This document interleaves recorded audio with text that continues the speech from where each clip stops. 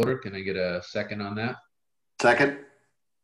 And we'll start with our roll call vote. 1 second. I'm Mike, sorry, what's that? is Alicia on? Yep. Yes. I'm here. Oh, great. I missed you. I'm sorry. Otherwise, I have to take notes. Thanks for caring. Okay. Sorry, Michael. No problem. Mr. Murray called me a little while ago. He's got some personal stuff to do tonight. He may try to jump on later on, but he's not sure he's going to make it on tonight or not. So we'll start with Mr. Kelly. We've got Mr. Kelly on, Howie, Dave Sinkowski, Dave Friedman, Here. Craig. I saw Craig on. Yeah. Tucker. Any Tucker? I don't see Tucker. How about Steve Gard or Dave Haley? Nope. And we got Stephen Moan. Hello, Moto. Maura Curran. And we've got Alicia. And what about Andrew? From conservation. I don't think he's on. All right. All right, good. Were you able to get that, Alicia? You good? Okay, yeah. All right, with that, did everyone get a chance to review the agenda? Can I get a motion to accept the agenda or? Yep. Second. Thank you. And as you know, we have to do a roll call vote on that, so I'm just going to speed round this. Mr. Kelly? Yes. Howie? Yes. Dave? Sinkowski? Yes. Dave Friedman? Yep. Craig? Yes. Stephen? Yes. All right, great.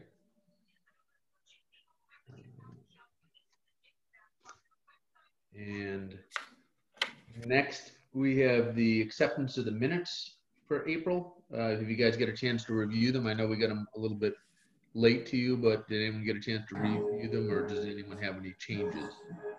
Alicia, do you see those minor changes that I emailed you? I didn't.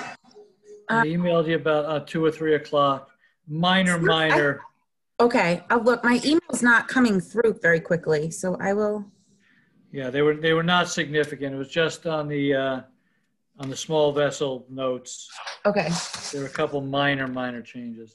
We can approve them as is, and I think she can make those changes without a separate vote. Michael, I do have one change. Okay, go ahead, Brian. Thank you. So Alicia, on the financial update, while I might have said something similar to this, where it says in the first sentence that if that I'm going to wait until the current cycle is complete to have visibility of this year's revenues, and we'll take a proctology exam. I think maybe a thorough exam would work better then. What exam?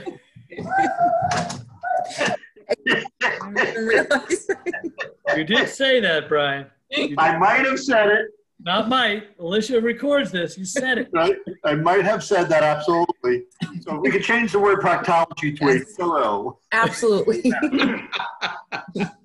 know, Brian, I didn't even see that. That'll teach you. Thank you very much. Yeah. Alicia. I guess watch what you say, right? Yeah. Alicia? Yep. This is Stephen Moan.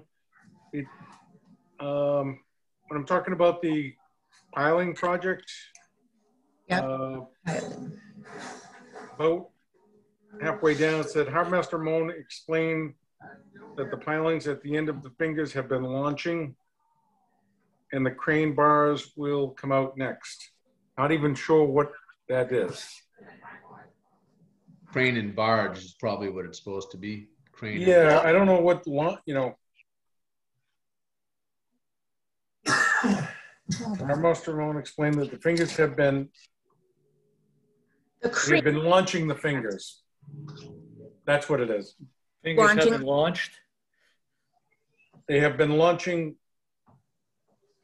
Harbor Master Moon, the pilings at the end of the fingers have been launching the fingers. It said, Have been launched. okay, it's fine. So the fingers have been launched. Just change it to, They have been launching the fingers. okay. Have, All right? yep. And then the crane barge. Yes. I think Mike was right. I think that's supposed to be crane barge I think you had mentioned something about the crane and barge were going to be exiting the marina from inside the marina. Yes. Yes. Correct. Okay. All right? Yep. Got it. All right, anyone else with anything? You had gotten what I'd sent over, Alicia, on, Yes. I changed those. okay, yeah. So can I get a motion to accept the minutes as amended from the April meeting? So moved. Second? Second, thank you. And with this, we also have to do a roll call vote. So Mr. Kelly, Yes. Howie, Yes. Dave, Sinkowski, yes. Mr. Friedman, Yes. Craig, Yep. and Mr. Moan. Yes. And I'm an I as well, in case you forget me, so.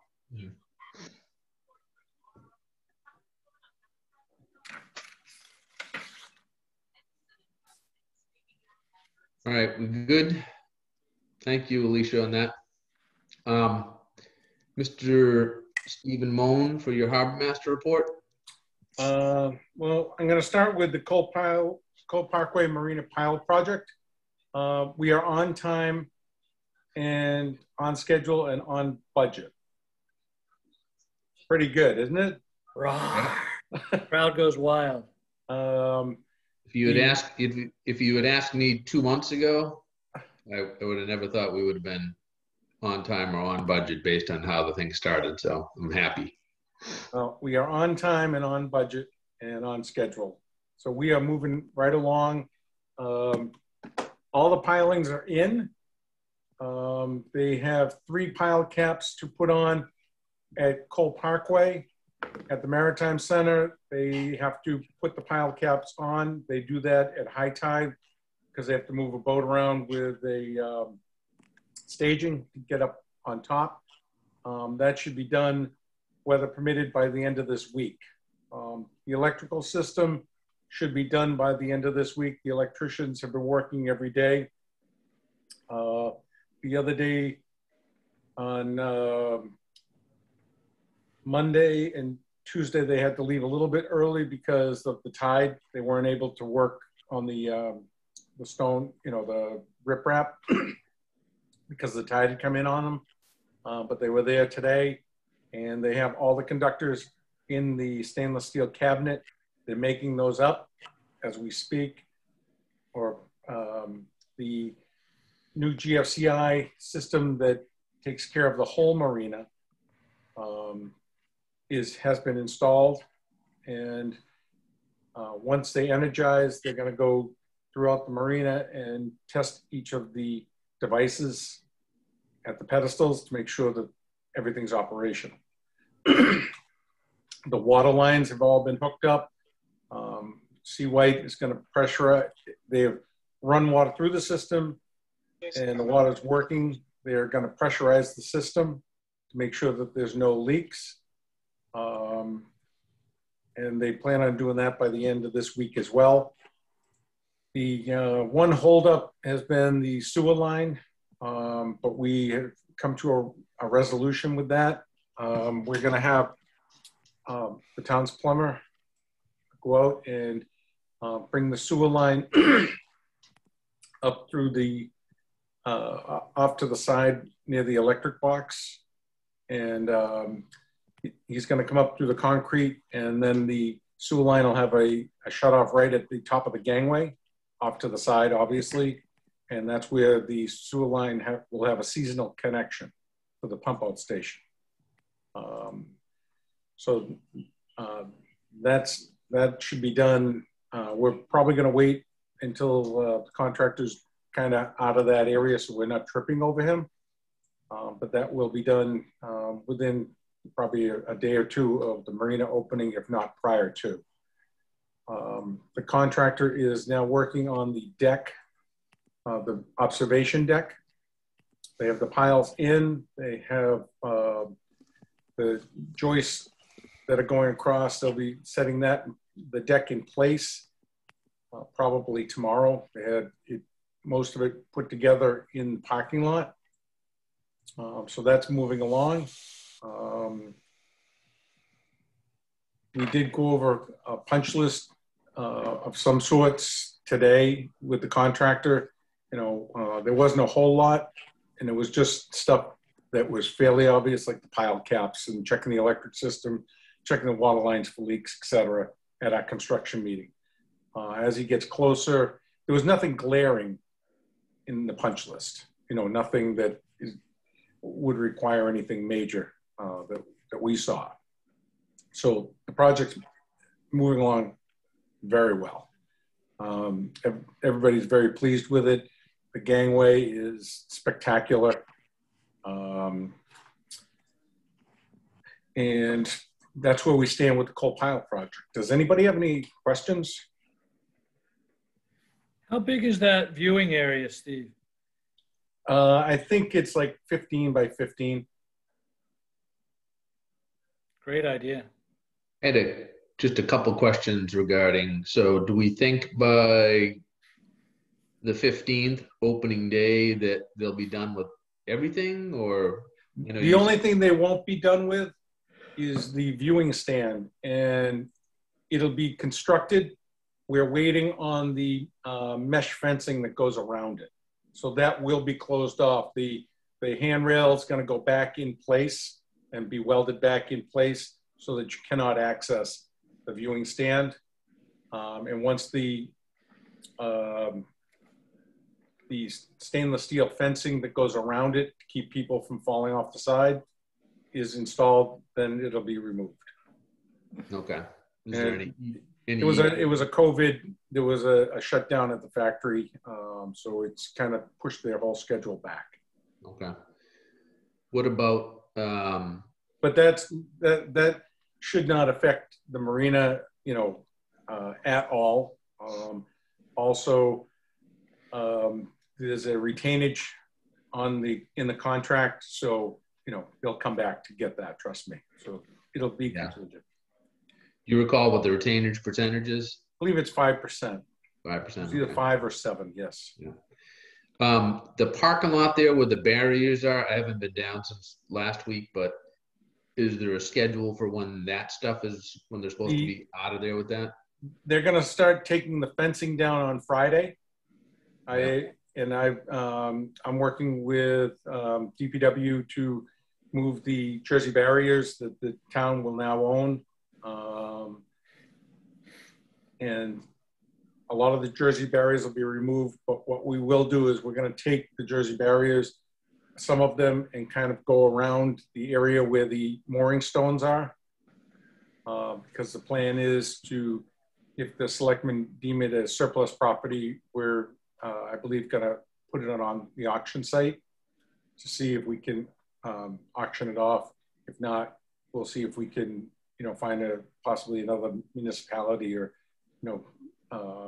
somewhere else that we can use them. For the mooring stones, Stephen? Yes, for the mooring stones. So they're no longer going to Peggotty Beach? No, they're not. DPW, Kevin Cafferty had decided that, they wouldn't really work out there. And they've just paved the whole parking lot, so.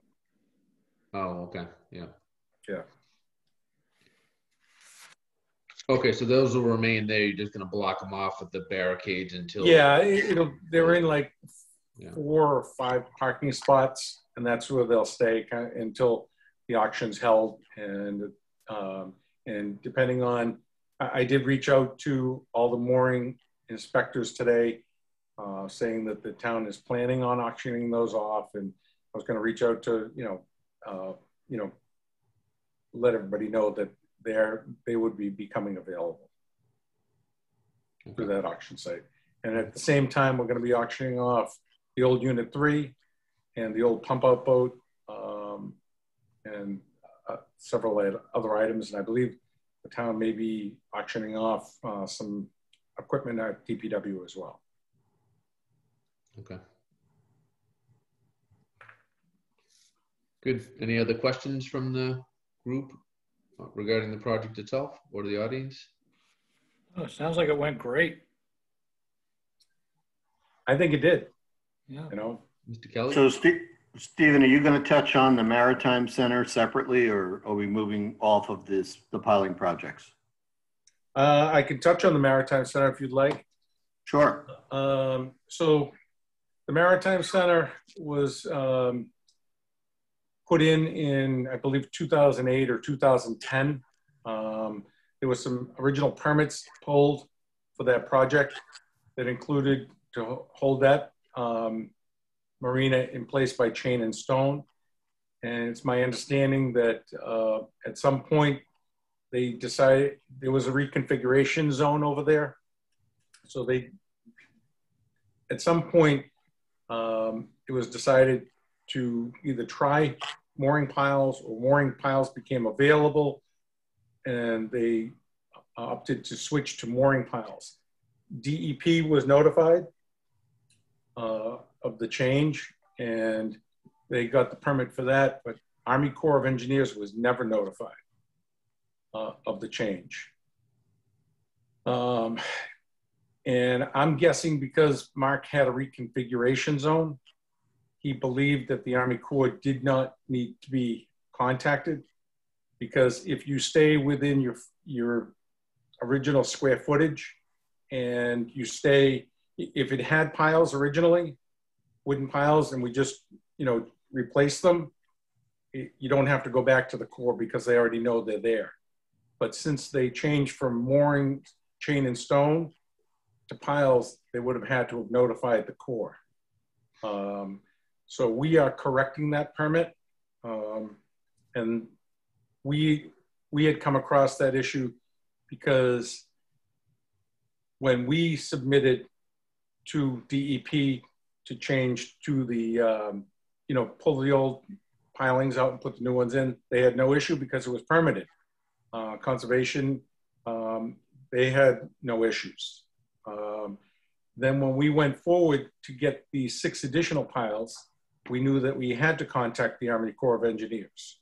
So as soon as we contacted the Army Corps of Engineers and said, we'd like to add 6 additional piles to our project, that's when they said, we started looking through the file and there was no permit pulled with the Army Corps for the pilings. They believed that it was just chain and stone still. At this point, the Army Corps, it's my understanding that they are okay with the piles, but it did get elevated to Fish and Wildlife. And the reason it got elevated to Fish and Wildlife is because the 6 additional piles that we planned on putting in were steel. So, and they wanted to make sure that we are installing them in a manner as not to disturb fish or shellfish with the pounding, with the noise. About 100 feet from where we're putting the other metal pilings in. But we got a permit for the metal piles across the way. They're 2 different marinas. Got it. No, I got it. I got it. I'm not, this is the Army Corps of Engineers, they're not a group to really, I'm trying to correct the mistakes of the past. So if I can cut to the chase in this, so you notified Army Corps of Engineer when, like a couple months ago? Yes. When do we expect to hear back from them that we might be able to move forward over there? They have told us that they don't have an issue with the steel piles. However, it has now been moved up to Fish and Wildlife, and it's about 8 weeks. 8 weeks from now? Probably 2.5 weeks, 2 weeks ago. There's probably 6 weeks left. The barges have already left. The additional piles aren't going in this go round. So what are we doing with those pilings? they were an option with the contractor. So we're getting credit for those. So we're not going to do this anytime soon, obviously. We're waiting for, we're waiting for the permits. But once we get the permits, we've got to go back and get a dredger, and we've got to acquire the Not a pile. dredger, you have to get a piling installer and put the piles in. Right. The barges have left, they left last week. They had to go to other projects. Yeah. So wouldn't a pile... If this was done, if the Maritime Center was done correctly in 2010 and the Army Corps was notified of the pilings, we would have just gone back for the 6 piles, and it would not have been elevated to Fish and Wildlife, because there would have been orders in place about putting them in a certain manner. But since I get that. It had to go back to them. I get that. I'm just trying to figure out, we're really in a situation where we're not going to be able to do this anytime soon, because now we have to go through the process of getting this permit. Once we do, then we got to reacquire the pilings and also have the necessary equipment to install it, correct? Yeah, that is correct. No, I was counting on that revenue for the additional boats, the additional slips in our projections. And now I'll just wipe that out, because that's not anything that's going to happen anytime soon. The best case would be off season, Brian, before we could even do that with, you can't do it during the season. So correct. No, I wasn't talking about year one, Mike. I'm thinking this is something that we're not going to see for 3 or 4 at the earliest. Okay. I mean, the big issue, wouldn't the piling drivers, wouldn't they have to review permits before they start driving piles, Stephen? They did. DEP, because we had a permit in place with DEP. Yeah. Okay. Everyone was under the belief that you had a consultant or somebody working on this project in the past that obviously went to DEP to get it originally permitted. Yeah. And at that point, you're not just going to go to one agency, you're going to go to all of them. But if you go to make a change in the future, you don't have to go to the other agencies. As long as you're putting the same amount of square footage, and you can rearrange the square footage. I can pull out piles and move them around. I just have to go back and notify DEP and conservation. It's just a notification. I'm not trying to beat a dead horse in this, but why didn't our project manager that we're paying a lot of money, Verugian, catch this from July? Because there was no reason when this project first started to contact the Army Corps, because nothing was changed.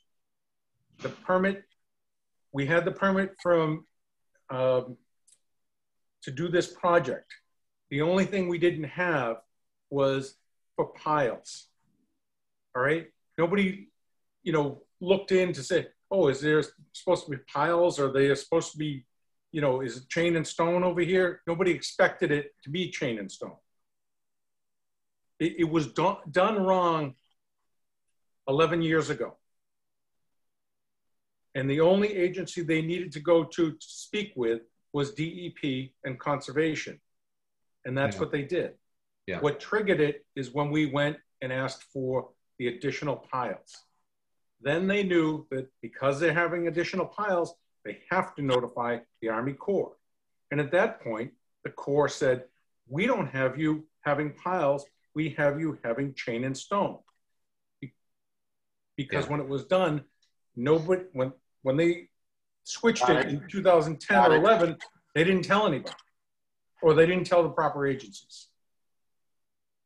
I have a question. Since all the pilings at Scituate Marine Park are awaiting permitting, why didn't we just drive the other 6 piles and do everything at once?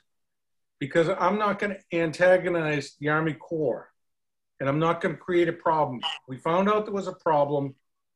We weren't talking about the additional piles at the time, and I'm not going to make things worse than they already are. So when we go to get a dredge permit or another issue or another permit for something else, and they say, well, these are the guys that just kind of do whatever they want. They already knew that we were trying to get the 6 additional piles because we asked them. I'm not just going to drive them without their permission. No, I appreciate that. What I'm saying is, at the Marine Park, we already put more pilings in than we had initially. So No, we've we already didn't. exceeded the excessive piles. Why not do another 6? I mean, we've already added piles that they're not aware of, and we're trying to permit. But why not put the other 6 in and call it a night? That's my point. I appreciate Howie, not antagonizing them. We took 20 piles out and we put 20 piles in because that was what was on the permit, 20 piles. Then we asked for 6 additional because we thought we had 5 extra piles. And I thought at some point I'd put the 6th one in down the road when somebody else was working in the area. When we found out we didn't have an Army Corps permit, we went to get the permit for the 6 additional piles. At that point, the Army Corps had it under review, and I was not going to add the 6 additional piles without their permission. Yeah, that makes sense. Mm-hmm.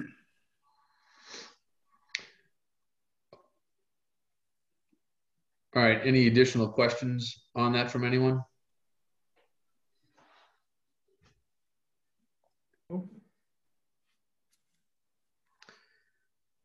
All right, thank you for the update. Yeah, I do. I'm sorry, Mike. Yeah, go ahead, Brian. And it's more of it's a quick question. So, Stephen, the new pilings have been put in, and they're taller, for want of a better word, than the prior ones. So when we have the storm tides that we had back during Storm Riley, we're not going to have you over there trying to hold the hoops onto the pilings, correct? That was one of the main reasons we put them there, was they were too short. Nobody knew, too short height-wise. Nobody knew how far down they went. Nobody really knew. There was not, we didn't have much history on the actual product. So, no, I want to know is, do we have 3 more feet, 5 more feet? What do we have? Yeah, I believe it might be 8 more feet. 8 more feet. And is this all documented somewhere? So when 10 years from now or 15 years from now, somebody decides to do something else, they're not going to find out, oops, shit, there's a problem. No, that's why I'm doing it the way I'm doing it. Okay. So I have all the documentation in order. Thank you. Sorry, Mike. Thank you. No problem. No worries. It was a good question, Brian. Yeah. Next on the agenda, we get river updates. Any river updates? I know last time you said you had got all the nav aids in. Nav aids are in, and Russ Clark is working on the slow no-wake buoys. Myself, Mike DeMeo, and the North-South River Shed Association had a Zoom call. They purchased a couple of new larger no-wake buoys to replace the no-wake buoys at the mouth of the North-South River intersect. Mike DeMeo ordered those for them, and they will pay for them through Mike DeMeo's office. And once they're delivered, they will be installed at the entrance. But there are other no-wake buoys that are being installed in the North and South River. I had bought, I think, 6 last year or 7 that I put in had installed in the South River, and Mike was taking care of the North River. I put 2 signs at Damon's Point on the Scituate side on the pile that say no wake in the river. So we're getting everything in order down there. I have to order 1 replacement aid to navigation. That's great. Yeah. We had received a couple phone calls regarding river patrols, and I guess the ask was that between Scituate Marshfield and Scituate Police and Coast Guard, as the season went on, there was the need was really ramped up and the patrols increased significantly. The ask that I specifically got calls on was to make sure that that starts earlier this year, just to get on top of it. Our plan is to start immediately out in that area, along with Marshfield, Scituate Police. The Coast Guard is not on site yet, but when they get down here, that'll be something we discuss with them as well. So we'll be working together as we did last year and be moving throughout the river because, you know, sitting in one location for several hours, everybody knows where you're at. And as soon as they get around the corner, they take off again. So our boat is getting ready and it will be launched and left in the river for us to do our patrols in our rib that we have down there. Marshfield will have their boat down there, and then Scituate will come in with their safe boat. So we plan on, you know, getting right out there right away and letting everybody know that we're here and we're here until the end of the season. Yeah, I think that'll help to kind of nip things in the bud before people get the idea, especially the newer boaters, that they can just fly around if they see presence. It's a free for all. What is Stephen? We don't want the free for all. What is the penalty for probably, what is there, a warning first, then a ticket?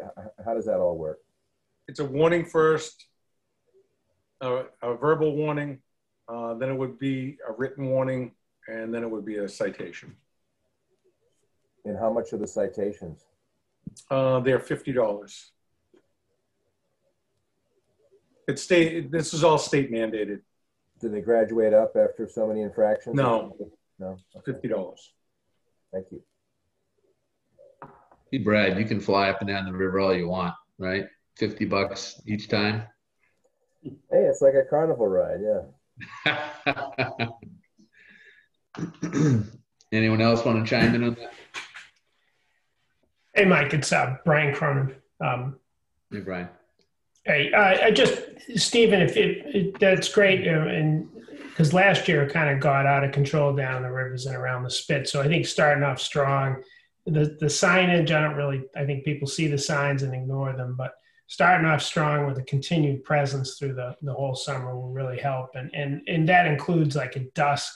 I think people, when they're heading back from restaurants and stuff like that, right before dark, there's a lot of, just people continue just speeding up the entire river and get to their destination before it gets dark. So I think, sounds like you have a coordinated plan with the other agencies. So I'm looking forward to seeing it in action. Well, the reason for the additional buoys is so that when they say we didn't know, I can point to one here or one to there and say they're all over the place. Good point. And I do think that's exceptionally important with a lot of new boaters that are out there, right? They just don't even know, so, Yeah. All right, if there's no other comments on that, I'd like to move towards the next item on the agenda, which is, I just put down 2021 season start of the season, because I know last year you had sent out some notices to the marina patrons and the people on the moorings, just letting them know of any changes and readiness for the marina. So it was just kind of a little bit of a reminder on that. Then I know we had an open item that we discussed last month on restrooms. So I just wanted to circle back on that with you. Well, I have some very good news. As of May 15th, the bathrooms will be open, both the restrooms and the showers. There will, however, be no loitering in the building. So you'll have to come in, put your mask up, go to the restroom or the shower, take care of business, and turn around and head out. Not sitting on the couches and mingling and loitering. So we just want to kind of keep people in and out of there just for the bathrooms. Any business would be done back on the other side through the front door.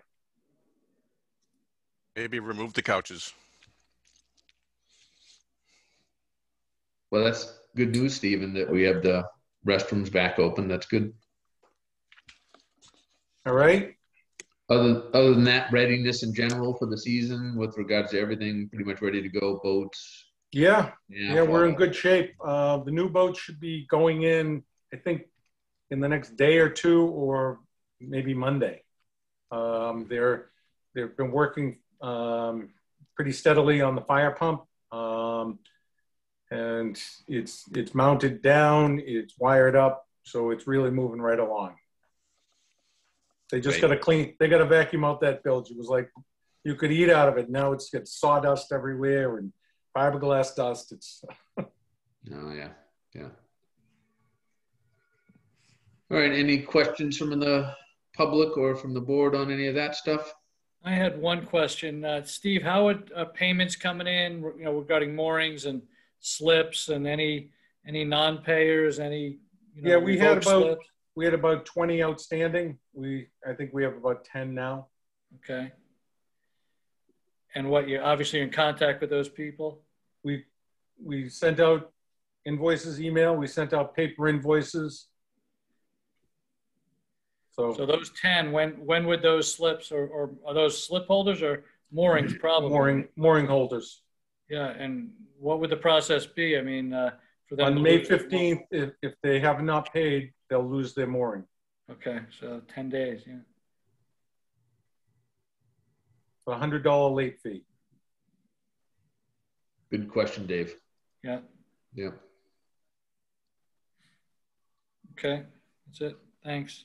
All right, thank you. I see no one else has a hand up or anything, so can move to Jericho. This is also a leftover item from last month's call, the Jericho ramp porta potty. Brad, I believe you were asking about that one, and then the conservation park porta potty. So we took an action item last month to look into ownership, and it was informed by the town. I believe it's the DPW that has been paying for and putting the one at the conservation park, I call it, Driftway ramp. So that one is there, correct? Yeah. Brad? Yes, it's there. Continues to be a catch-all for nip bottles, submarine and pizza boxes, and just really gross inside. So what they do is, they haven't changed that bounce house. What they do is they mark on the inside the date that they were there. And since our last call, I think the day before, they cleaned it up. But they should really just take the whole thing away and put a new one there with newer technology, in my opinion. But it's a tough one to manage, because that pump company comes however frequent, and maybe it's once a week or once every 2 weeks. And there are some real people with nasty manners down there, I'll say. Stuff on the walls, it just gets pretty gross. So, that's somebody's job. They're not doing it. And then hopefully, did you find any resolution to Jericho Road? Jericho Road is an interesting one. So I'm going to ask the audience in this one. So Jericho Road, the town has no record that they could find of the town paying for the porta potty over there. So we went to them. They have no record of it. So we don't know if, I don't recall actually seeing one over there. So I'm not sure where it was. I have photographs and archives just from the ramp and the events that we sometimes do there that can show, but I can't believe somebody's got amnesia about a porta potty that's been there for many years.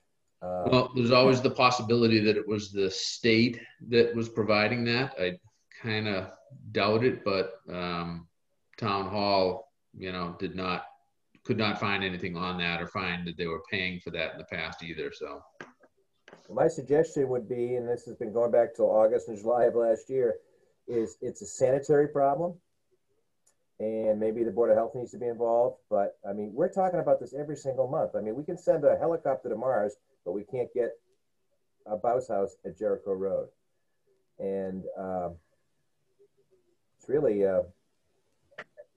it's sad, it's dirty, it's gross, and people are urinating in public, period. So is the issue, is there one there now, or there isn't one? It was taken away. It was taken away probably back in July. Maybe it was a COVID thing, who knows? But I know if you look at the notes here, going back maybe to June, started talking about it because it was gone. Was it just temporarily there last year, Brad, or was it there in prior years? Been there for years. Been there for years. You know, even if there never was one there, but Yeah. it's obviously, as Brad had brought up, it's necessary. It's our most busy ramp we have. It's kind of a shame that, you know, we don't have something there. If we should put ourselves forward here and make a decision to drive it home. Let's do this. So since we know that the DPW's taking care of the one at the conservation park, the one I call the conservation park in the Driftway, perhaps we could ask them to put one there at the Jericho ramp. Yes, right up by the where Ethan puts the life jacket tree. Sure. Yeah. And yeah. It lived right there, and it was level, and everything worked. And I hate to keep bringing this up every month because there are more important things to talk about. But yeah, but it was something that was brought up, so we're trying to address it. So yeah, thank you. Yeah, yeah. Anyone from the board want to take that on as an action item before next meeting to see if they could reach out to DPW and just see if it's possible to get one there? Maura, could you find that out maybe? Hold on one sec. I was making sure I was on mute, was not on mute. Yes, I'm typing an email right now in response to Mike's email to Nancy this morning. So I'm doing it right now. All right, thank you, Maura. That's great. Yeah. All right, so we will follow up on that next month and wait to hear back on that. And Stephen, did you have anything else on your report, or is there anything else you wanted to cover? No, that's, I think that, you know, we're moving right along. I mean, we're going to be open on time. It's busy, you know, so. Okay.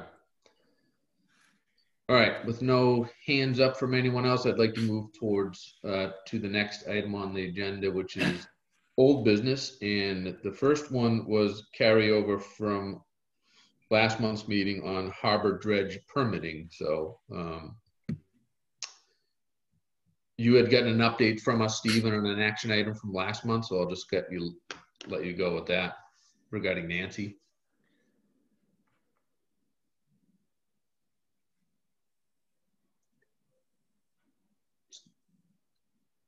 Stephen? Frozen. He's frozen. Yeah.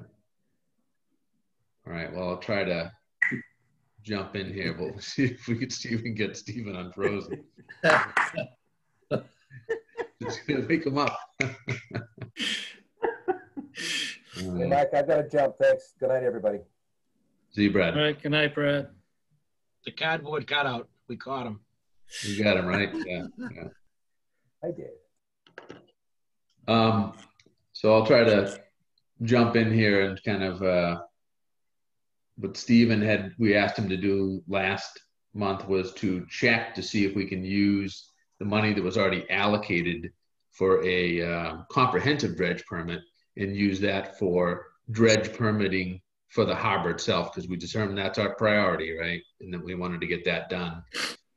And I hate to put words into his mouth, but what he had told me is that that was permissible and that we can do that and go to RFP for dredge permits for the harbor.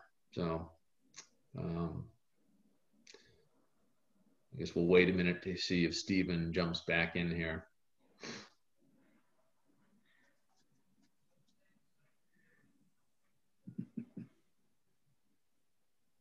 And while we're waiting, does anyone have any discussion or questions on that? And we'll see if I can answer them.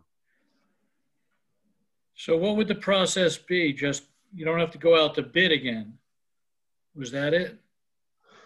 I would say you would have to go back to bid, form an RFP to reduce the scope. Instead of a comprehensive dredge permit for all of Scituate waters, it would be a dredge permit for, I would say we'd probably ask for the inner harbor, right? And the outer harbor, or some sort of, breakout, so that when we get pricing back for it, for the RFP, we can say, yeah, either both fit onto what we have available for funding to permit it, or one of them does, one of them doesn't, and we take the priority and do it that way and spend the money. Yeah, right. Yeah. And Brian, I mean, we have no idea how much dredging costs, right? I mean, we knew how much it cost in the river, but that was probably, I would guess, more expensive than what it might be in the harbor. I'm just guessing, but you know, what do we have in the financial forecast, Brian, for dredging over the next 5 years? Anything? We have very little. We've got obviously existing funds that are paying for completed dredging. Dredging, I believe we've squirreled away somewhere around 200,000. However, that's not nearly going to do all the waterways. So depending upon what we have, there's obviously there's a two-step process. The first step is paying for the engineering study, and then the second step would be to put it out, a second RFP, not related to the first, to get quotes to have people to come in and do that associated dredging, whatever we say. So we don't have anything for the second part. Exactly right. Yeah. So this is just for the permitting, Dave, right? So right. Permitting in place, then you can go out and say, okay, here's the areas on the north side of the marine park that we have dubbed as priorities, the area where the Lobstermen's Association is, that corner that abuts the marina. There may be one or two other spots. So we're not talking about whole harbor dredge, although we're getting permits, right? We're looking for permits for that. But when it comes to dredging, then you figure out what you need to do in what areas and then put that out to the price. Exactly. I understood that. I was just going one step ahead, you know, assuming we have enough money approved by town meeting for the engineering, for the permitting, for the harbor. We would hope we do. You know, it can't be that bad an estimate. That, you know, let's say that gets done this fall. The question would be, when do we, you know, how much money would we need to then ask town meeting for dredging? And hopefully in that engineering permit, it might have some inkling of a budget, because we have to figure out how much we need to dredge, right? So. Yep. Right. Yeah. So I believe it would, Dave, Mike, if you don't mind if I just interjected. And a lot of it has to do with the time that we do it. So for example, on the north-south river dredging project that we did back 2 years ago, the first bid came in at 1.6 million, and that was to do it off season. And we didn't, both towns didn't have that much money squirreled away, plus the grant from the state. When we decided to do it in season, I believe we did it the last week of July and the first 2 weeks of August, if memory serves me correct. The quote came down 500,000. So a lot of it will also be contingent upon when we do it and their availability. So it's a supply demand type of thing. I agree, but and Steve's not on but a lot of boaters are on right now. In the harbor doing dredging during the season might be near impossible. I got it. What I'm saying is if we do it at the end of the season, like in late October versus it, for example, in January. Yeah. Dave, typically that's always done off season. So. Right. So it depends upon when we do it, because I just wanted to point out there was that $500 million swing on that one project, which came in finally at 1.1 total, right? Right. Steven is texting me. He's trying to get back on here to reboot his Wi-Fi. Okay. Like, I don't know if we can do this. If I can take a quick segue on old business, it's not on the agenda, so slap me if I'm not allowed to go there. But I just wanted to circle up and see from Maura if she was aware of the South River dredging letter that was sent to Jim Boudreau regarding the waterways voting unanimously not to move forward with South River dredging. I just saw it on Monday. Pardon me? I just saw it on Monday, right? This past Monday? That's correct. Yeah, I copied you on it, Maura. Yep, I did see it. Okay, Yep. I just wanted to make sure you were in the loop on that. Yep, I saw it, and Yeah, so that While we're we're gonna talking about vote, letters, I Brian, just want to tell David too, David Daphne, your letter was fabulous. Thank you. So hopefully you got a response from our office. I hope you did. You didn't? No response. Okay. We asked for one, so I'll follow up on that. That's okay. So I knew it Brian, got there. No, I just want to make sure you knew it was. Yep, thank you. so Brian, if you recall, that wasn't a vote that we did. That was actually just a letter of consensus. Correct. Hi, Mike. This is Stephen. Hey, Stephen, Mike? welcome back. Sorry. Something happened to my Wi-Fi, and I'm out in the driveway. Okay, yeah. I know it was going too well for you, Stephen. It was going too smoothly. It was. So we'll recircle back here. We just started talking about the harbor dredging permitting, and you were frozen when we went to you. But I know you had gone to Nancy to look to see if we could use the money that was already approved for the comprehensive dredge permit. And I told them that she had gotten back to you and said that that would be permissible. Correct. That is permissible. And I'm just wrapping up the piling project. And getting the marinas open, and my plan is to, get an RFP out as soon as, that happens, which is, probably 10 days, back out on the street for the harbor dredging.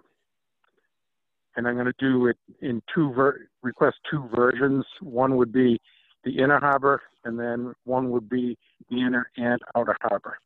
I also spent, I think I spoke to you about the box of permits that I found or that was dropped off.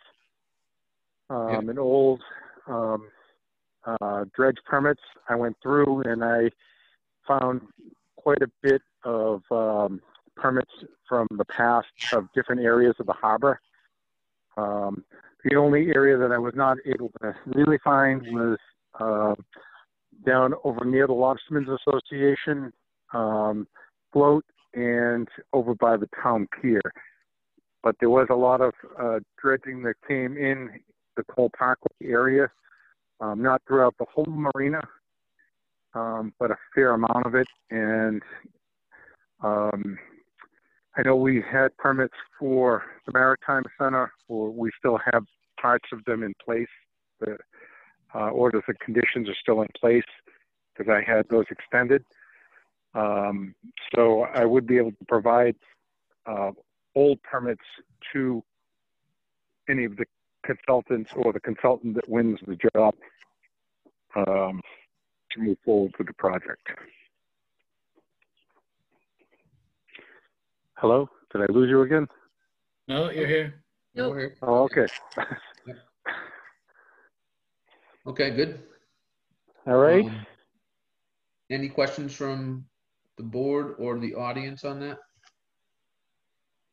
Nope. We're good. All right.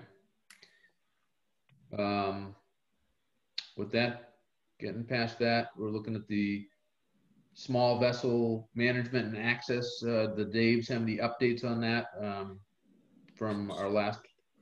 Yeah, somewhat of an update. Ongoing conversations with Frank Snow. He actually said, since they're on board, we don't need to meet with them. He actually sent me some pictures I could show you, of his thoughts of a rack system at the conservation park. He was suggesting not mounted into the ground racks, just sort of A-frame racks. He sent me a couple different pictures from where he's seen in his travels kayak racks. And I communicated, I said, Dave, Frank, we have no skin in this design game. We couldn't care less what kind of rack was there. We just were suggesting a low-lying wood rack because it's more natural looking than a aluminum rack. And he agreed with that. He just thought the idea of a wood rack standing on the ground would be more flexible if they decided they wanted to move them at one point or move them around a little bit. So now I think the decision for us would be, you know, we've quote unquote spearheaded this project to increase access, safe access to our waterways. You know, where do we go from here? You know, Dave Sinkowski's reached out to VOTEC, and they're not available till at earliest mid-fall. You know, the kids go back to school in September. You know, they might be able to get it done this fall. But, you know, how do we get kayak racks constructed? You know, we're an advisory board. You know, we don't want to go out there and put them together ourselves. We have to decide, number one, how much money would we not donate, but put towards this project? And then how do we ask, you know, Steve basically to, you know, cause these to be built? That's where we are. He just wants to see the design before it gets built. That's what conservation's position is. Maura's got her hand up. Mike, can I ask you a question? Oh yeah, sure, Maura, go ahead. Sorry. Dave, what about Eagle Scout projects? Because in the past, a lot of the Eagle Scouts have done different smaller projects like that for us. Yeah, I mean, I wouldn't even know how to contact them, and I'm more than willing to do that, and that's fine. I Dave can get that Sinkowski for or I you. can reach. That'd be great. Yeah. It's Troop 7. Okay. Troop 7, yeah. I mean, maybe you could forward Maura some of the photos that Frank Snow wanted to go after as far as design. Yeah, send them over to me, and I'll copy. You know, make sure I put your emails on there as well, and I can forward it over to the troop leader. Right, and that's great. And as a group, we have to decide, Mike. You know, are we willing to suggest to Maura and you know and town administrator, we want to take, I'll throw out a number, $5,000 of Waterways money to construct, you know, 2 kayak racks down at Conservation Park. Do we have to have a vote on that, or, you know, does Steve have that money in his budget or not? You know, can he find it? It's the end of the season, and, you know, it would have to be after July 1st because, you know, you go to any town department, there's nothing left this time of year. And we still have to open the marinas and get other things going. And we got to gear up. Right. So do you know how much they are, Dave? No idea, but I can show you some pictures the Frag sent me. There, it's wood, so. We've gone through, you know, some of the materials. It's under $1,000 a rack, but it just we figured you know 5,000 would be 3 times what you need. Just counting some labor, we don't know. Right, I mean, right, labor, sure. Yeah. So we don't know more, but you know, I could share my pictures if you want, but it's not important, I don't think, because we don't care about the design. But if the Eagle Scouts were to do this for us, and then it would just be the material. It would be right, under and 5,000. coffee and donuts for them. Right. It would be all I would say is we can Maura. Yep. Maura, it might be something that the town administrator, if he has it in his budget, just construct these. Sure. That's what I'm doing right now, too. Great minds think alike. Yep. Thank you very much. And this could be a start of things, because Frank was also again, we're waterways, right? We want to increase safe access. Dave has talked to some friends. I know people that would love to store their kayak on Museum Beach again, or somewhere around the harbor, not to have to, you know, take their 15-year-old with the kayak on their roof of their car and their station wagon and drive it there and pick them up, blah, blah, blah. The kids can ride their bikes down there, take the kayak and go safely, and we'll talk about that next. But, you know, he's talking about racks at Museum Beach, racks somewhere in Minot. You know, he'd like to, conservation is on board with this process of, you know, we're calling it safe access. It is easier access to the waterways, which is obviously a threat on safety if we have more kayaks in the harbor. But, you know, we like the idea of at least starting this as a pilot at conservation. You know which two areas you've decided on? Is it conservation, and where would the other location? No, we're just talking about Conservation Park to start. Then we were going to do the Maritime Center, but when we looked at it, all the boats were still there. So right now is a good time to go down and walk it and talk to Steve about parking and all that. We were talking about maybe 2 racks at the Maritime Center too. We're talking about maybe a dozen kayaks each spot right now more. Okay. Dave, I don't think we should abandon the Maritime Center in the No, first absolutely. round. I think we should do the Conservation Park as one and at least one over near the Maritime Center somewhere.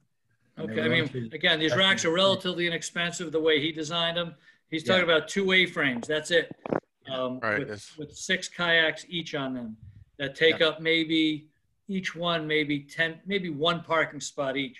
And so we need to agree if that's takeable from the Maritime Center parking lot. Very, very low tech solutions, that's for sure. Right. Yeah, that's good though.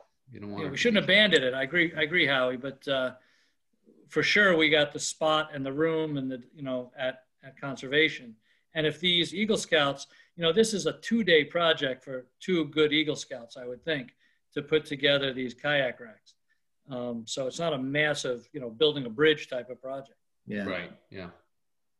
No, we should have enough. We should have enough space at the over at the Marine Park. Given when we constructed that, we provided for 185 parking spaces because we had to have 2 parking spaces per slip.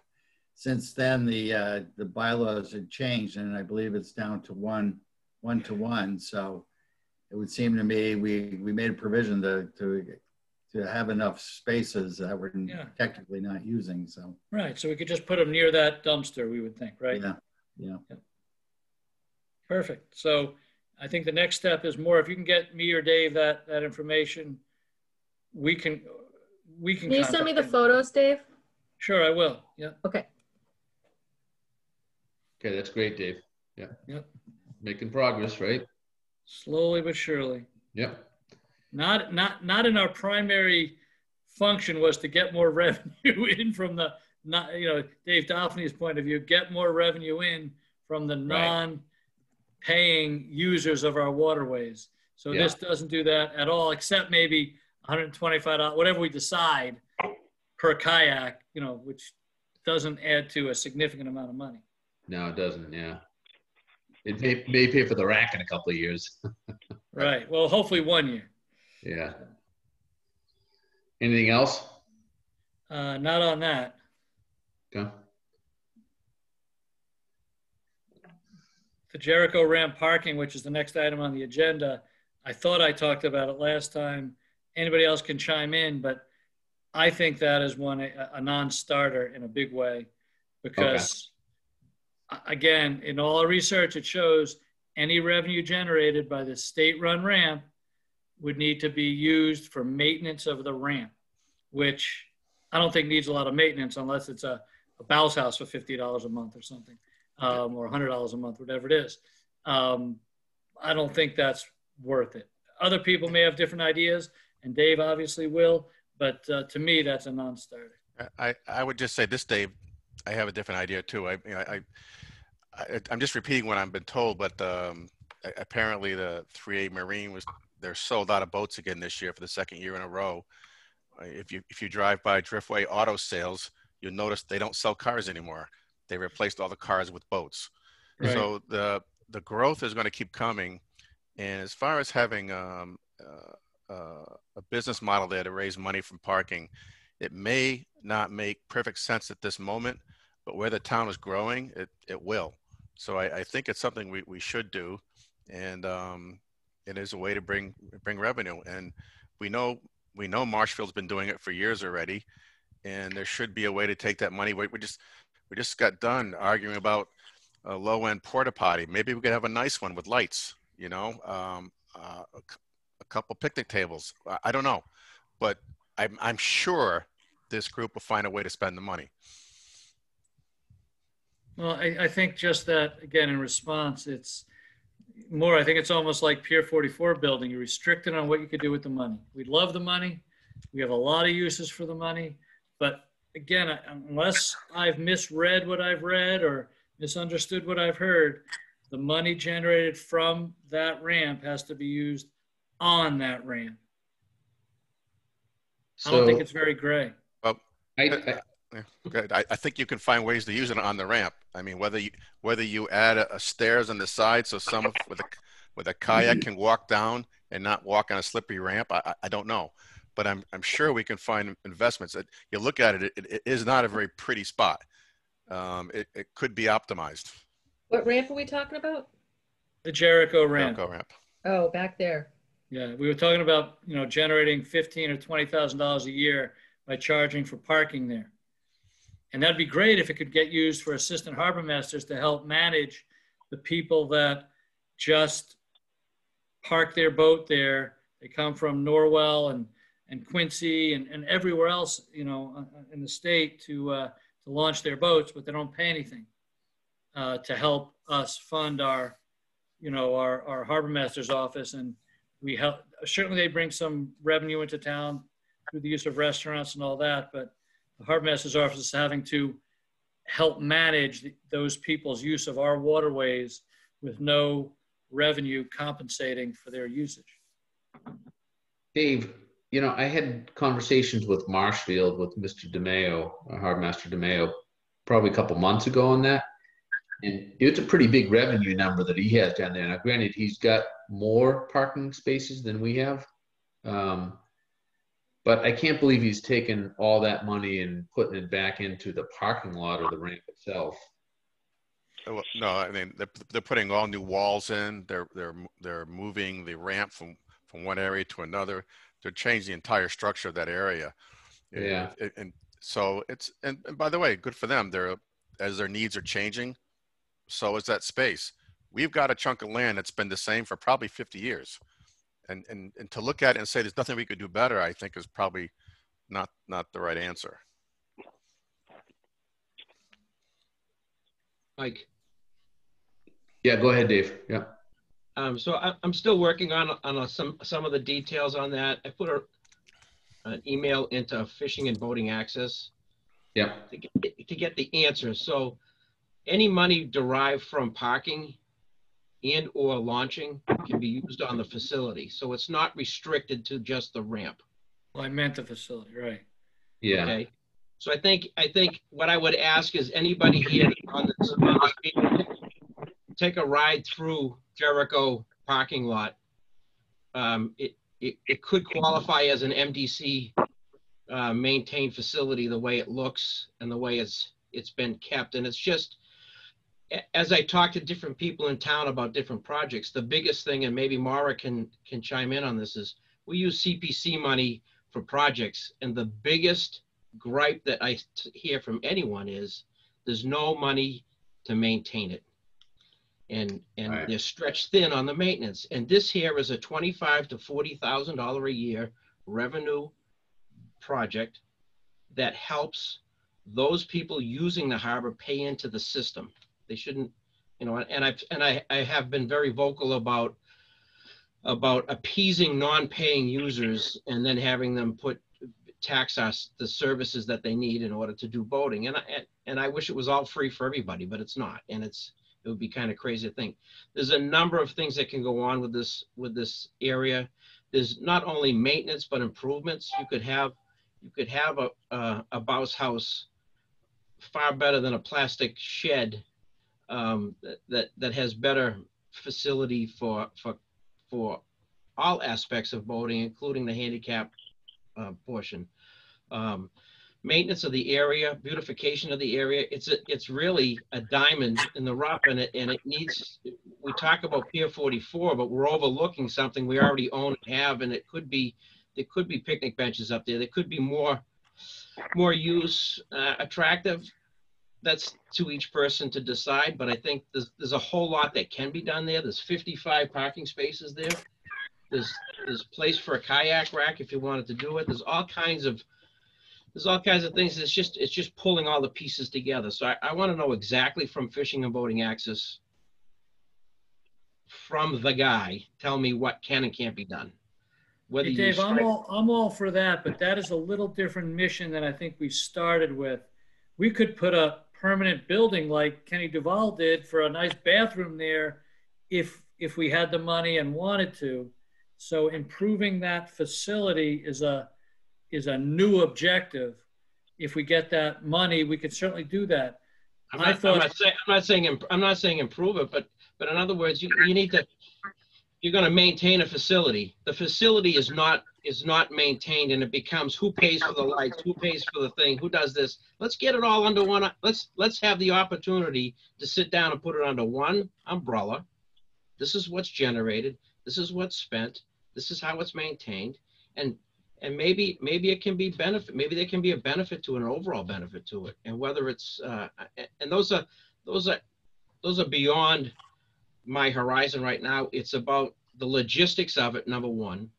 Yeah. Number two is as we started on this project about, again, go back to the police getting money from the budget to cover things. Okay, how do we recover that money? Are we going to charge people that already pay into the system, or are we going to explore other avenues? The kayak racks are a great thing, and I've always been on board with that. But what does it generate when you're inviting another activity into the harbor? Is it covering its cost? Is it covering its expenses? And so those are the things that go on. So I think I would implore anybody to drive through, and I'm not blaming anybody for anything. I'm not calling anyone out on the lack of maintenance on the place. Take a drive through and take a look at it. And I think I took a bunch of pictures the other day, and again, I'll forward those out to everybody, but it's an important and invaluable part. Matter of fact, just not the other day, they bagged a guy down there setting traps into a closed area for shellfishing, and he goes there because it's a free place to go. So now, is that one out of, I don't know how many, but that's an access point that goes unregulated, and it's creating, down the road, you're inviting this type of, unchecked activity. Yeah. Dave, isn't that a state? It's a state ramp, though, right? That's a state boat ramp, and just so everyone knows that all the dollars that the state invests into that boat ramp, and they're in the process of doing a complete do-over of that boat ramp. They're in the design stages now, because I've actually met with the people from Foss Engineering out there. They require X number of parking spots for every dollar spent in the ramp or on that boat ramp. And it's part of the contract that the town of Scituate entered into with the state. So to build things or to, take back parking spots and build a bathroom or a bath facility, you still have to go back to the state and find out if they're willing to give up their parking spots. Well, maybe what we should do is couple this improvement with, the Board of Selectmen right now is looking at the Pier 44, and I do think it's going to move more in the direction of being a visitor center, a park, and really beautifying that area. Which will give public restrooms, hopefully, right to that area as well. Kind of check that box off. It's adjacent to the Jericho Road ramp area, but maybe it's also an opportunity for some of us to meet with the state and combine these projects so it's one effort to beautify the area. Because I agree, with all of you, it all needs to be cleaned up. So, and I agree with you, Mara, on that. It's about pulling all this together, and the conversation hasn't been had, and I'm glad we're having it. But just in regards to fishing and boating access, it says here that the fishing and boating access manages the construction, repair, and operation of state boat ramps, canoe and car top launch sites, parking areas, and approach roads. It oversees facility design and construction, which is usually done by a private contractor. FBA funds are also used to construct fish piers and purchase shoreline areas. Nothing about maintenance, nothing about any of that stuff. And that's where we're struggling on all of these projects. I don't care where you go in town. We can build it, but can we take care of it?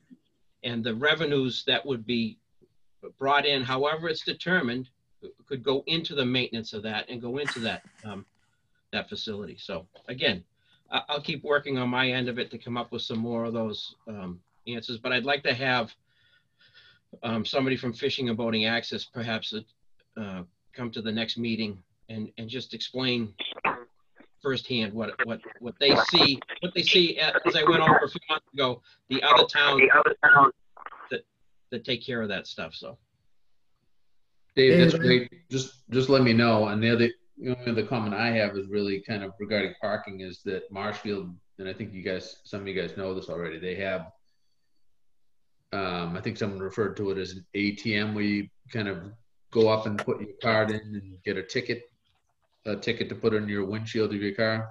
There you go. Right. He's showing it. Yeah. That's a $6,000 investment for a first year $25,000 return. Yeah. So I was just going to say, if it's $6,000, I think DeMayo told me it's a little bit more if you put a wireless card in it to do the transaction stuff. But either way, if it really is a $20,000 return each year, then yeah, you're paying for that in less than a year for that. And then you're not worrying about having to have harbor master people go over and issue, No, because and I'll agree. What I envision is that you build a partnership between the land-based police. Mm-hmm. That's part of that's part of what it is. It's part of of completing the circle. And if you have to, again, we talked about the commercial aspect of that ramp and the boat ramps and everybody using those. Is it per boat or do they pay for the year? Most of these guys pay a yearly fee to the town. It's a stipend. Again, you're not going to build anything huge, but it would be a benefit, an overall benefit to the town. And the fact is we've spent a huge amount of time and money on walking paths that go from Conservation Park all the way to the lighthouse. And this is a stopover for people. And it's good. Literally a disaster. I mean, it really is. And it needs maintenance, and that's what it's lacking. And this is a way to create that. And all I'm doing is I just want to bring it to the table, and you guys can bring it to the selectmen. But it's an option, and I think it's far worth vetting it out to find out the pros and cons to it. Yeah, and it can be. Yeah, and I think too, tying the Pier 44 into it. I mean, there's a lot of extra parking over there that if the lines were set up for cars and trailers, you could charge for it. So you could, I don't know, maybe double the size of that parking lot and gain revenue from it. I like to handle the 55 we got right now. I think David Daphne brought up an excellent point about having the state come in maybe at our next meeting, explain what options and what they do and how does it work. I mean, I don't know, David, if you knew before this discussion tonight that there's some re-engineering being considered on that ramp. I did. It's a surprise to you, and it shouldn't be a surprise to us. And to Maura's point, we have to start tying these various aspects of the state together, not just doing one-offs. And I think what's important, what's important too, Howie, is perhaps the design that we have there is we've outgrown it, and maybe there should be floats down the middle and 2 lanes where you can actually launch, get off your boat and walk up versus the gymnastics you have to go through about getting your boat to the ramp, getting up the ramp, up the pier, back down the ramp to your car, and get your car off the ramp. I'm sure that there's a better way. Yeah. Why don't we, and when we do this, I think we need to pull together a group. I want to make sure that Kyle Boyd is also pulled in because he's our Director of Planning and Development now. So he has access to a lot of different grants that are out there, because this certainly, I think, would fall, it could check off a number of different boxes, and it's worth bringing him in too. You're right. We have to start to consolidate some of the resources more. I couldn't agree with you more. We've got some ideas here. Yeah. And when we went to the ramp that we have now was updated, what, maybe 20 years ago, we were all set to spend Waterways money to do that improvement. And the access board came in and said, no, put your wallet away. We're taking care of it. And they did, and they rebuilt it on their nickel. So I think there's ways to do this, but we've got to consolidate these resources. Otherwise, we're just chasing our tail, I think. Yeah, and I think we can invest in the infrastructure again and maintain it in a better way, and make it inviting and user friendly, and also recover those expenses. I think it connects everything that we talk about or has been talked about at Waterways and other meetings on other projects. that the town has, and it's I agree. it's So still does worth someone it's wanna- still worth. Does someone want to reach out to the state, the appropriate person from that, Dave? Do you have? I made a call the other day, and I'll follow up with it. Okay, and just let me know, and if we can get them to come on to the meeting, then I'll put that on the agenda for next month. I think it would be great to talk and understand that a little bit better, and that would give us a better idea what we can and can't do. And Yeah, and I'll ask that not only what we're talking about doing, but what do they have planned for us? yeah, You know, I appreciate the gift, but can I use it? Yeah, yeah, but just I'm sorry, one last comment. Just to remind you, the conversation we had the last meeting at Marshfield, DeMeo is moving the ramp. He's moving the seawalls. These are huge investments, and it's all state matching money. So the state's quite happy to help us improve it. We just need to tell them what you want to do, and the money is there. But you have to be looking for it. I don't. Right. Just to me, it's a no-brainer. Maura, did And you have a that's where question? Kyle can help out too. Okay. Yeah. And Kevin Cafferty, actually. So a couple folks to bring in, because Kevin does a lot of the seawall, you know, there are different departments that give you different grants. So maybe we find out from Mike DeMeo where he got the money for the ramp. I'll reach out to Mayo on that. Probably public. And I'm sure Stephen has contacts too. I don't think we need to defer to Marshfield on projects in our harbor, but I also know that he has the resources and the connections and the people to talk to, and maybe perhaps before it goes to the next waterways meeting, there should be a meeting before the meeting to just view the site, view the area, see what it is. There's going to be some, I have some thoughts, other people have thoughts before you get into letting them tell you what they're going to do.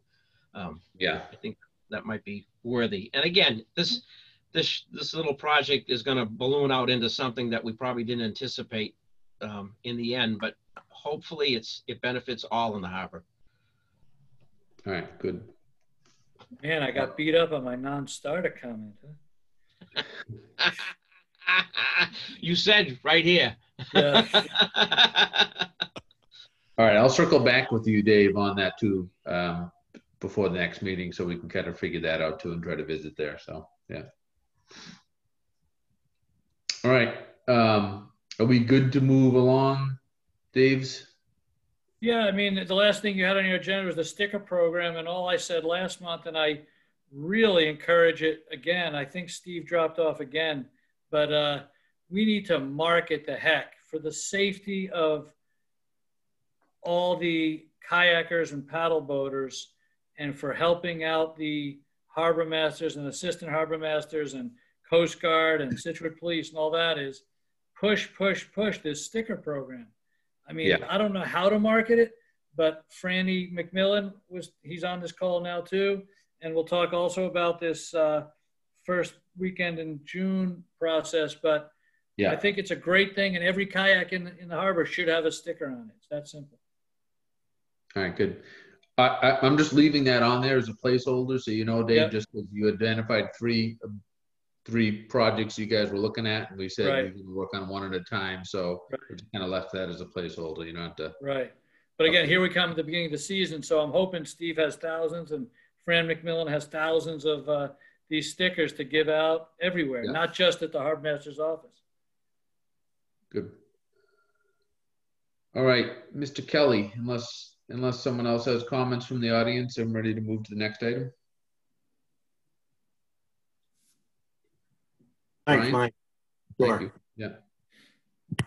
So a quick update. We were waiting on the mooring numbers to come in, the mooring fee revenue, just to remind everybody, since 2014, so 7 years ago, this thing has swung approximately $20,000 every other year. Odd years was up, even years were down. So last year we finished at 94,000 and change. We're budgeted this year for 95 as a conservative number. We're hoping obviously for that number to be higher, at which point we'll have 2 consecutive years of information being put in one system versus straddling multiple systems that we've had where we could never reconcile the data between the even and odd years. However, as of today, the last day everything's due is the 15th, so it's 10 days out. As of today, in communications that Nancy Holt, that is, back and forth, Munis is showing $90,302. However, Ellen has $94,683 because she's got 19 outstanding invoices for $3,300 and a few $100 that was not yet entered into Munis. So that is, we seem to be sitting right on top of the budgeted number, 95,000, but not on the $115,000 that has been historically happening in 19, 17, and 15. So this is going to be a to be continued story. Once we close the books on the 15th, give it a few days to filter through Munis, then we'll have the numbers that we have for this year. Obviously, we certainly hope they're larger. If they're not, then it kind of puts us in a bad situation to try to go back and do some sort of examination as to why there was this swing, because whether it's Ellen, Nancy, other folks in accounting, finance within the town systems, nobody can, including Stephen, nobody can put their finger on why there's been this swing. So this is going to be a to be continued right now, Mike. Yep. Okay. So bottom line is that we're kind of at the average this year, right? So we're at the low mark, which is what we budgeted. So we'll at least hit the budgeted number. Yeah. And as everybody knows, for 23, we're tight on money. So we hope that, I'm sorry, for 22, we're 21. For 22, we're tight on money. We're hoping that obviously that we get some kind of uplift at a minimum. So thank you, Mike. All right. Thank you. Yeah. All right. Any questions from anyone on that before we move along? Nope. All right. Pretty clear. Item D that was on here was really just a update since our last meeting. We at town meeting, the budget was approved and the bylaw changes were approved. So that is done and in place. We also, since the last meeting, did that letter to the town administrator regarding the consensus that we had last meeting regarding dredging in the Salt River. So I did send that letter off. So there's just an update on that. So that was it on that section for old business, unless you guys had anything else that you want to just recircle back on. All right, great. We're getting there, guys. New business. Laura? Oh, I was just going to update Dave Sinkoski. He sent me a note, and we did send a letter to the DOT. They asked us to outline the request for the parking signs down by the pull off down on 3A near Rote Marine. So we're just following up with them to see what that request is. So it's in process. So hopefully we'll have it by the season. Right. Thank you very much. Nice job, Maura. Dave emails me weekly, reminds me. Wish I could deny it. Under new business, we just really had a couple things here. So Mass Maritime Trades Stay Local program. Howie, if you don't mind, I'll let you just talk about that for a minute. And we just figured we'd talk about that as a group. Yeah, the Mass Marine Trades Association has a program called Stay Local, and it's to encourage boaters at our marinas, for instance, to go to other marinas within the Commonwealth, visit with them, and try to get people moving about. We were involved with this program 3 or 4 years ago, and what happens is a boater from our marina, let's say, goes into Boston, goes to Constitution Marina, and they offer them a discount for overnight dockage. And it depends on how many boats, the more of a discount they get. So it's kind of an interesting program. But what's really changed here a little bit is the Marine Trades has received a grant from the state for marketing purposes of this program. And I was reading it, and it just seemed like something we should be engaged in, where we might be able to pick up some free marketing attract transient boaters that come to town. And if they're coming from another marina that is also in this program, which gets some pretty good press, it might be a good marketing tool for us. So that's kind of the long and short. I think it's short money to be involved. I think it's a couple of $100, and they produce a card that says we're part of the Boat Local program. But I think the real benefit is the marketing that goes on behind the scenes and online as people want to move about these other marinas. So the cost to, let's say, Scituate would be only several $100s. Is that what it is to join Mass Marine Trades? I think so. Stephen, do you know what it was? It wasn't very much money. We're already a member of Mass Marine Trades. Okay. Yeah, but we're not part of this program. We have to sign up separately for this particular program. Yeah. To get our name on their website. So as boaters are looking for places to go, they take advantage of the program.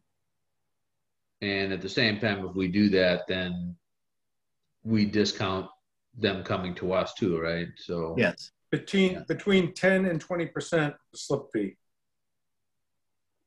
So is it a sliding thing between 10 to 20%, or is it a fixed?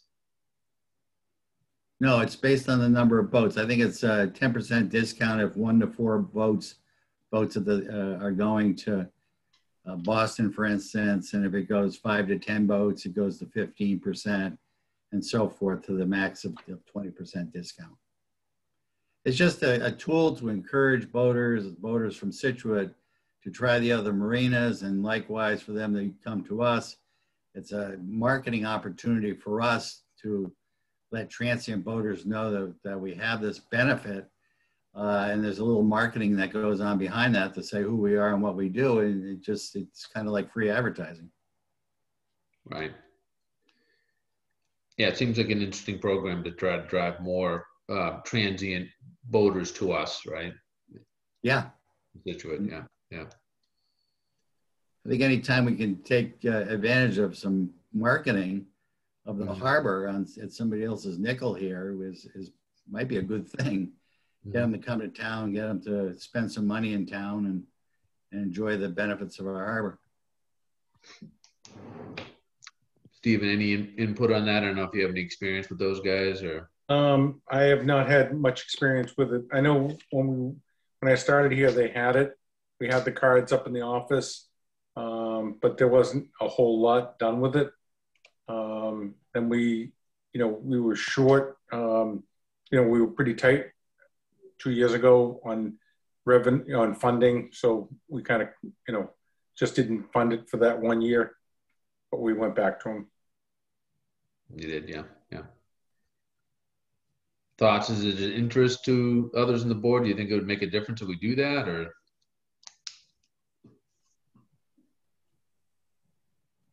Oh, go ahead, Ryan. Sorry. Yeah, I certainly think it's a good program for no other reason than we're marketing it on. Whether or not somebody decides to come to us that particular time, it puts Scituate in their mind as a place to visit. That's one side. The other side is, Stephen, I don't know if you're projecting your DOCWA revenues for the year, but I cannot imagine that we're looking at a significant amount of money since everybody that is coming wouldn't be using DOCWA, obviously. Instead, it'd be a rather small percentage. So it'd be a small percentage of a small percentage is what I'm trying to say. I don't think it would cost a lot of money from a revenue perspective for us to try this program to see. It's not so much driving revenue for us, the waterways, but it's going to be driving visits to the town by other boaters. So I think it's a great idea. So my suggestion is to have Waterways vote on it. Are you making a motion, Stephen? No. This would be the first in your career. I don't make motions and I don't vote unless I have to. I'll have you want to make a vote. This is the Waterways Commission. Do you guys, anyone else have any other feedback on it or questions on it, including the audience?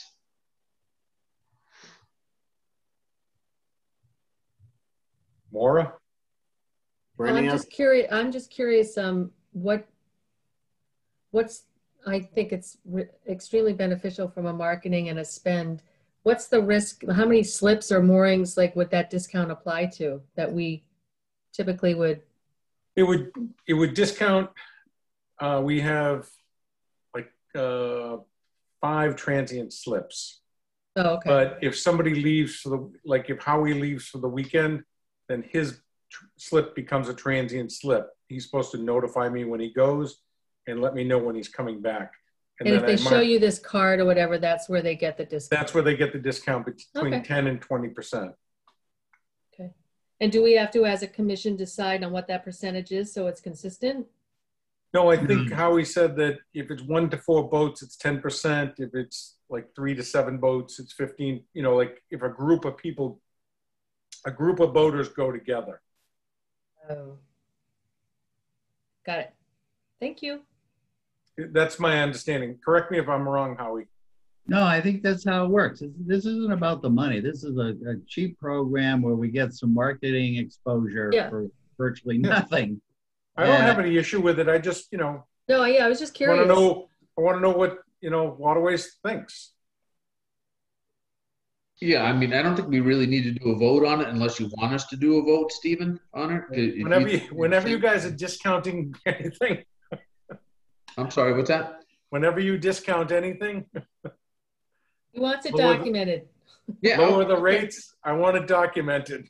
That's fine. Does anyone want to take a stab at a motion? Can I just ask a question? Yeah, go ahead, David. Yeah.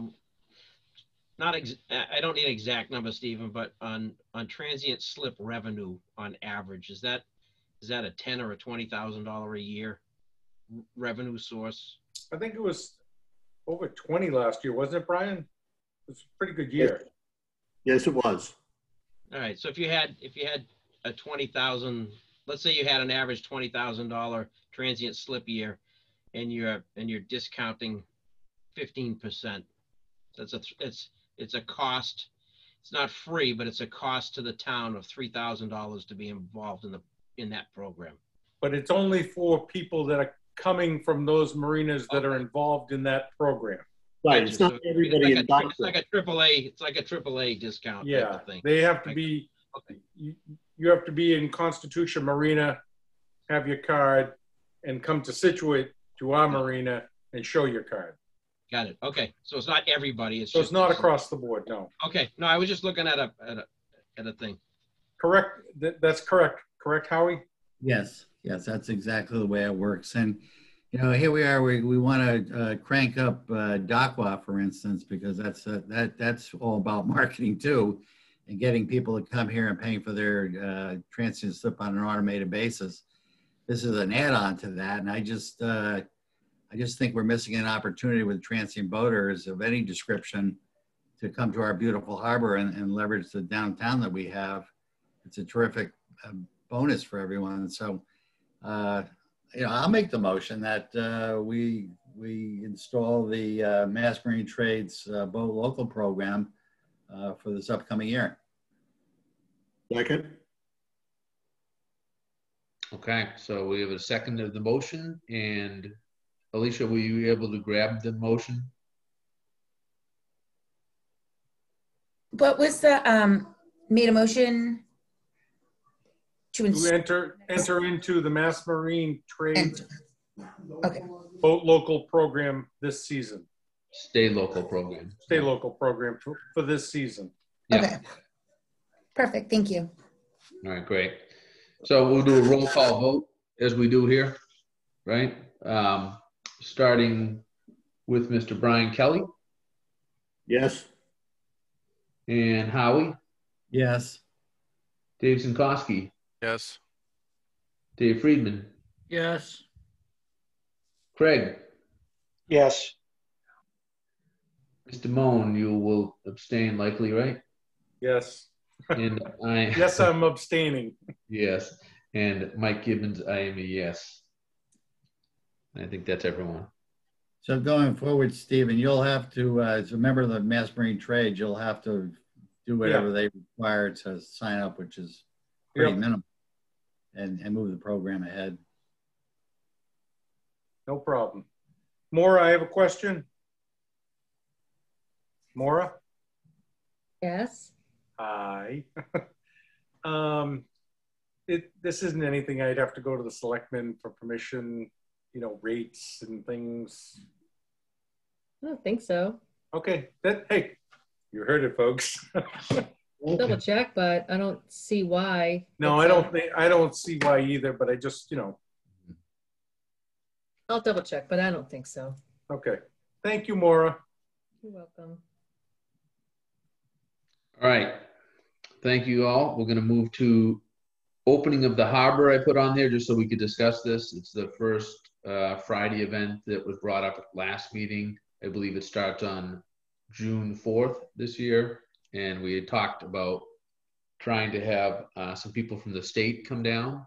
We were going to invite them down so that we could thank them for, you know, everything that they've done to help support us in our waterfront and the projects that we've done down here.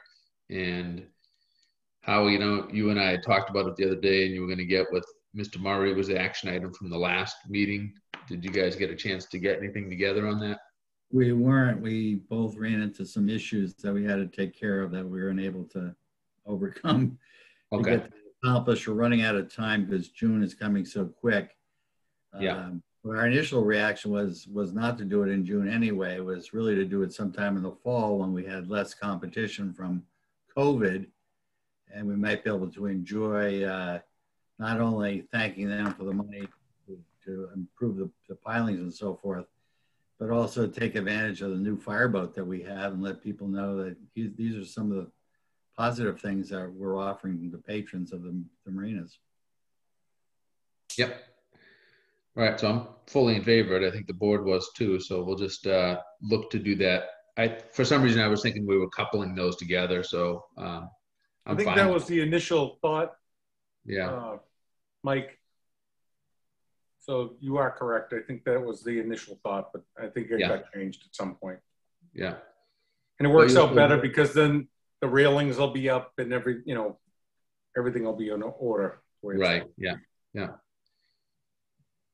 And then, you know, I'll look to attend that event on that weekend there because I think it's kind of neat opening of the harbor and kind of get a little bit better understanding of it myself. I think Fran was on earlier, but I don't see him on now. So, all right. Last item on here was really stuck it under new business, and I don't know the answer to the question, but I was thinking possibly June. You know, as things start to open up more, we might be able to meet in person versus Zoom. At least that would be my preference. I don't know. It would be nice. What's that? I said it would be nice. It would be nice, right? Yeah. I talked to Seth earlier before our meeting started. He said and more, you can confirm this, some of the smaller committees like ours have been possibly, you know, meeting in person. Yeah, I talked to Jim and Drew Scheel about it as well. I have to take a look at Drew's response. Drew is our Director of Health, Board of Health.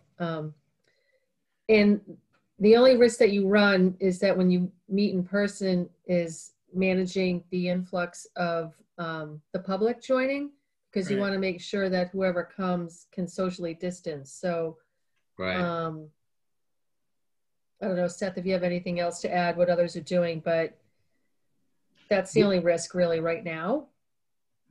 I will say that the groups that are meeting right now don't necessarily have like a sort of interest from the public in a manner I think that you probably would, or you could. So yes, no, you're absolutely right. That is something to consider with you. Right now, we do not have. We're still working on a way to figure out how to include like a virtual audience, public to participate. With all of you still being in that same room, but I do not have a solution just yet for that.